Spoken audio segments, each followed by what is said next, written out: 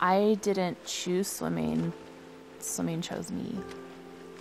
I've earned 12 Olympic medals, 3 gold, 4 silver, 5 bronze. I don't need to prove to anybody that I'm good at swimming. I know I'm good at swimming.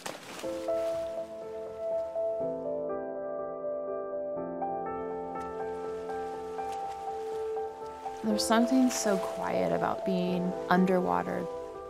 There's no music, there's no one talking to you. It's you and your thoughts and the sound of the water rushing. Every little detail makes such a big difference. Moving your pinky here, your toes here, having tone in this part of your body, relaxing in this part of your body while being under such competitive pressure.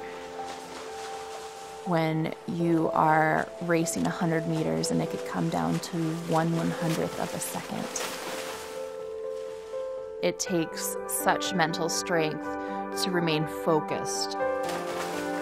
I definitely had the internal motivation that was necessary, but there was a lot of external pressure that I found distracting.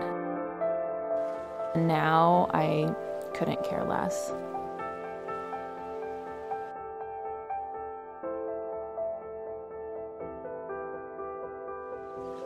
This career of mine has exceeded my dreams, and I've really, really enjoyed the ride.